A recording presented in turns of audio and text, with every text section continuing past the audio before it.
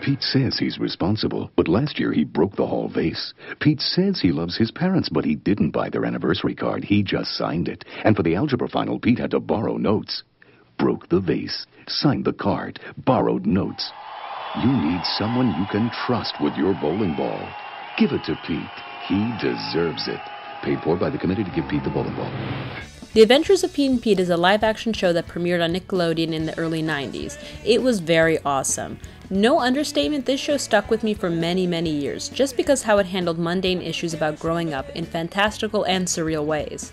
This show absolutely holds up today. Pete and Pete doesn't fall into the typical live-action, zany slice-of-a-life show aimed at kids. There's no laugh track, no plastic, evenly lit sets, or any overacting kids and adults mugging for the camera. There aren't any racial or archetypal stereotypes either, and it constantly subverts expectations. The closest spiritual successor to Pete and Pete is probably Malcolm in the Middle. Ned's Declassified School Survival Guide also follows in its footsteps. I hope you give this series a look, as this video is full of spoilers, which might change your impression of the show. Stick around until the end for more overall analysis of the show's style and stories. But first... This is your driver, Stu, with an update on our new onboard regulations. Passengers will refrain from killing my soul! Plus, a few other minor changes. So what are some life lessons we can learn from Pete and Pete? If there's one thing that Pete and Pete taught us, it's that the mundane can be exciting with the right narration. The forces of darkness assembled to destroy Artie once and for all. The evil paper cut sliced a gash into the heart of Pete and Artie's friendship. In fact, it seems like anything can be interesting with the right narration. Big Pete narrates nearly every single episode in the series, breaking the fourth wall by talking directly to the audience. Little stories about getting a bowling ball, pulling a prank, cramming for a test, or staying up after bedtime suddenly get an epic scope of meaningfulness. This lesson can be applied for everyday life. Good narration makes everyday events into adventures that change the course of your life. If only you had your own Big Pete to do voiceover. You know the feeling you get after you hear your favorite song for the first time? All you want to do is play it again and again, so it stays stuck in your head forever. Well, what if you could only hear it once, and that was it? What would you do? Choose weirdness over conformity. So this lesson is huge for most kids growing up before the superhero action movie nerdy is cool era. In the 80s and 90s, being quirky or nerdy or even a little bit off was totally uncool and not upheld as unique and desired. Being weird branded you as unlovable, strange, and unlikely to make many friends. But Pete and Pete was all about choosing to be weird and awesome over sticking to the norm. This was a huge breath of fresh air. We finally saw how weird kids have friends who are equally as weird and are still actually happy. Weirdness is also realistically portrayed. I don't care how snug they fit. You're nuts. Guardian angel? Get help. Kids are not just random for random's sakes or have cute quirks, and both Little and Big Pete get bullied and embarrassed in front of their peers for being weird. And you know what? They still get to be happy. They get to save the day. They choose to be weird, to do what no one else supports them, and still retain their humor and friends. This show doesn't villainize the norm, but it does show that you can be happy without conforming to popular trends and decisions. And that meant a lot. Don't mess with Artie. The strongest man in the world! Artie is just that amazing mixture of crazy, weird, and powerful that makes the world more fun to be in. He fought an evil bowling ball, a garden hose, Green pipe, I will destroy you yet! and raced a head of cabbage.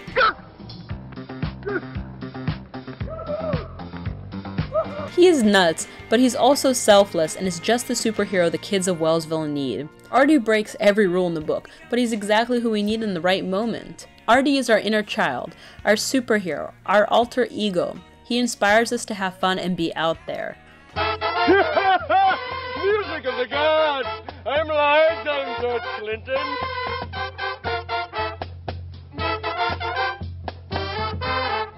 By the time Artie began dancing the Voodoo Crispy, Markle's spell was broken. A hero is only as awesome as their villains.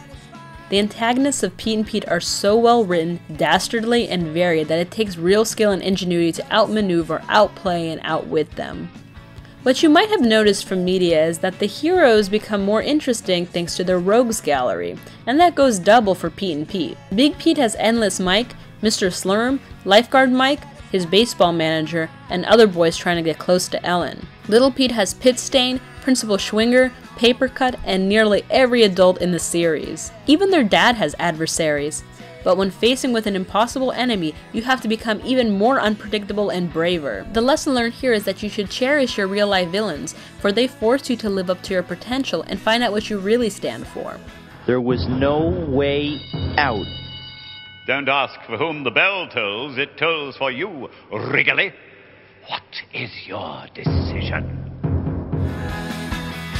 Little Pete is the master of the crazy zinger that gives your cerebral cortex a 1-2 punch. You don't need curse words to land an intense burn, you just need imagination. A twisted, twisted imagination. Lick the parquet, Cornwallis. To my lake, Grandpa! Go recycle yourself, Paper Cut. Blow it out your nose hole, Frank. Suck chatter, musclehead. Read it and weep, Fungus Lick. So wing better, you pus-drunk, spurting maggot batter. Johnny Earwax is a Heiner! Shut up and throw, drool cup, cheese log, fiber licking blowhole, you cheese plug, fudge sucker, medulla oblongata. Okay, that last one wasn't really that bad. Scrape me sideways, pipsqueak. Not bad. Another surprising life lesson from the show is that your enemies can teach you things. Really, truly important things. You have no idea what fair is, Mr. Wrigley. What's fair is when someone thinks it's worthless to take shop, and so he makes worthless things because he has no respect for the wood or what he can do with it. What's fair is for that worthless student to get an F. Now, what's not fair is when something's taken away from you at a very young age before you have the chance to discover its power. Your enemies are like a warped reflection of yourself, or who you could become, or who you used to be. And they give you an opportunity to grow and empathize with people who don't necessarily deserve it. They can help you realize what you don't want to become. Your enemies can teach you things and make you more compassionate towards others in the process. 34, we're not like underpants. We're people. We're not supposed to be perfect. I'm defective. I don't belong here. Yes, you do. How about staying for dinner? Love makes you do crazy things. This is a lesson kids and teens learn over and over again, and it shows up multiple times in the show. Big Pete is the hopeless romantic of the series, constantly dreaming about a different girl. But puppy love can affect us all, and there's even one episode that focuses on spring fever, which makes everyone fall in love and become unable to focus on anything else. Love can make you do crazy things, like call a telephone for 27 years and cause your entire city to go crazy. Love is a powerful force, and it comes in many forms. Some love can destroy you. We will be cruising at a speed of 55 miles an hour, moving swiftly away from the twisted wreckage of my shattered life! Others are a flash in a pan, and some linger on without certainty of the future. Ellen had always been a girl and a friend, but finally I had to know.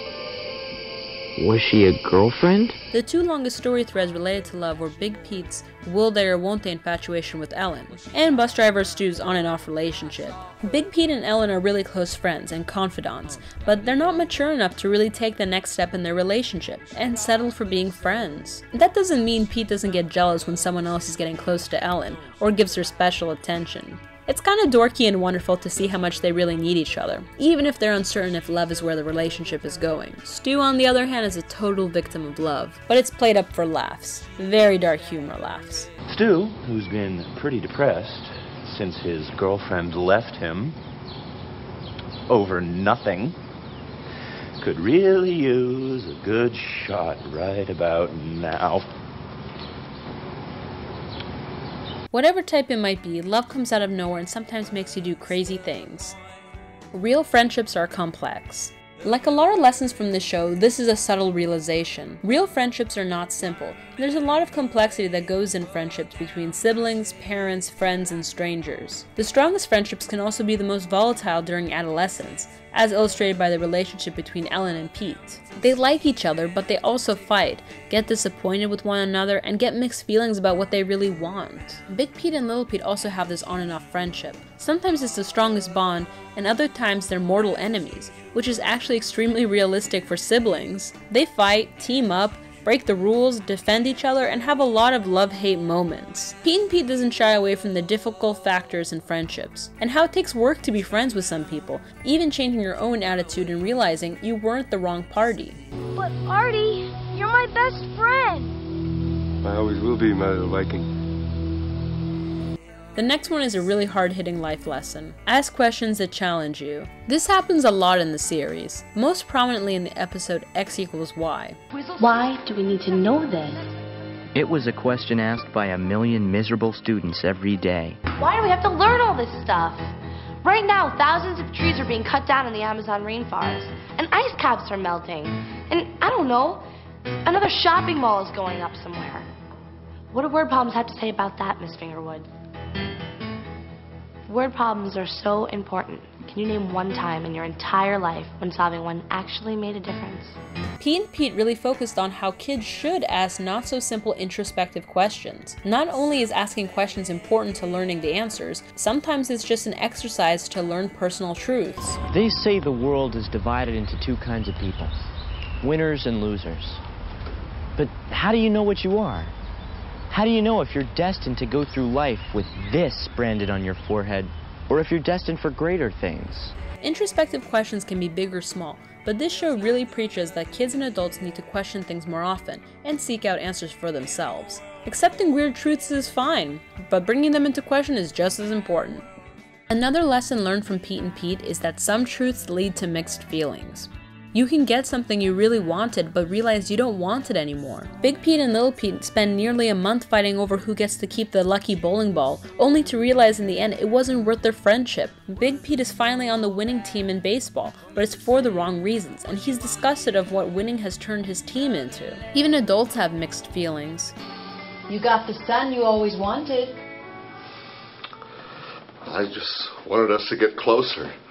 I didn't think it would come to this. Mixed feelings don't always end up in regret either. Sometimes they have the opposite effect. You can realize something you hate is actually not that bad. Big Pete learned this when he started to embrace Halloween again, and Little Pete learned this when he was conquering his fear of dancing. The lesson here is that mixed feelings are real and happen all the time, and are sometimes extremely difficult to untangle.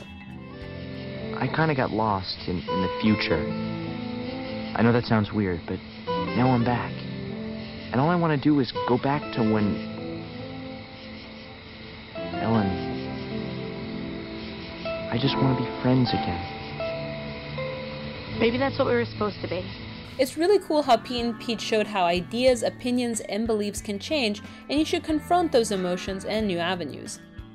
The last lesson is this. If there's one thing the show did really well, it's create a world that's both familiar and completely surreal.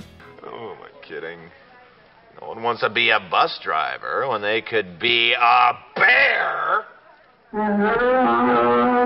It plays a lot of things straight, like crazy things existing and people reacting to them, rather than it being in someone's imagination. It makes every day an adventure, strange and funny. So the last lesson is this: be weird, try something new, sing and dance, and go crazy. The world needs more surreal, more weird, and more unconditional friendship. But there was only one person who could snap Stu out of it.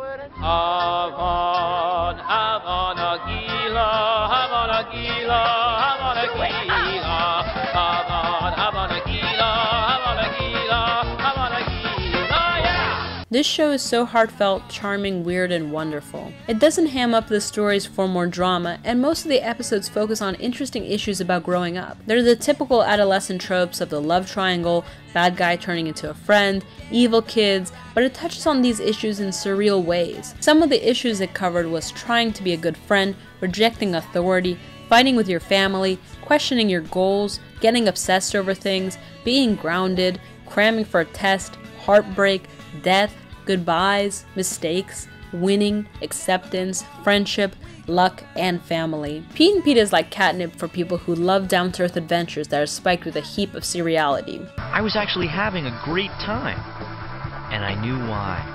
For me, there's never been a better friend than my own brother.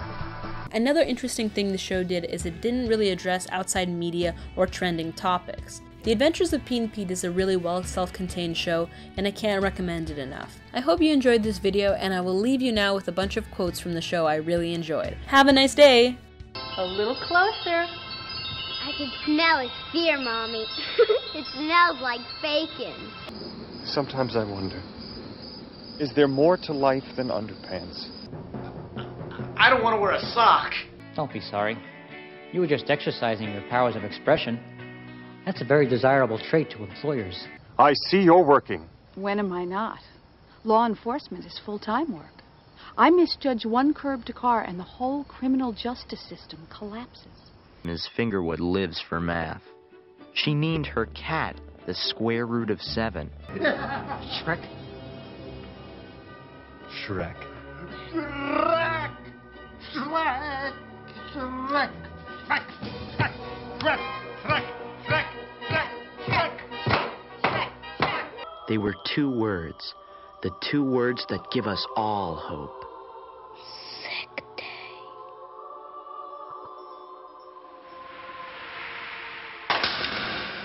Who deserves the celebrated sphere? Item: young Pete toppled the Asian bond market. Item: young Pete's science project caused spontaneous baldness across the Texas Panhandle. Item: young Pete accidentally drained Lake Superior. His response? No comment, grunge bag! No comment, grunge bag? Not good enough. Exit question: who gets the ball? Young Pete? Wrong. Answer: older Pete. Bye-bye.